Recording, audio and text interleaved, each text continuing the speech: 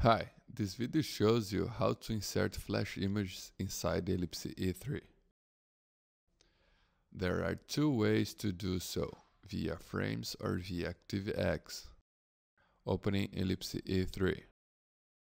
You will access the application and its frame will be set up to open the flash image.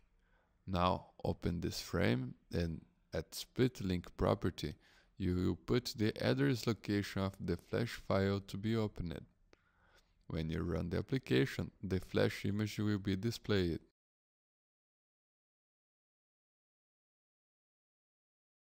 To show the flash file via ActiveX, open a screen, then access the option Tools and Manage ActiveX. At the ActiveX control configuration window, search for Microsoft Web Browser and register it in Elipse E3. Now, right-click the screen and insert the web browser object and resize it if necessary. Insert the command button to load the flash image.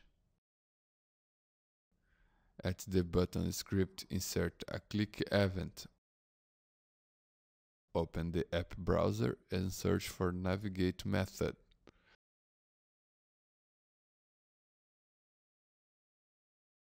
Then, write the flash file location address between double quotes.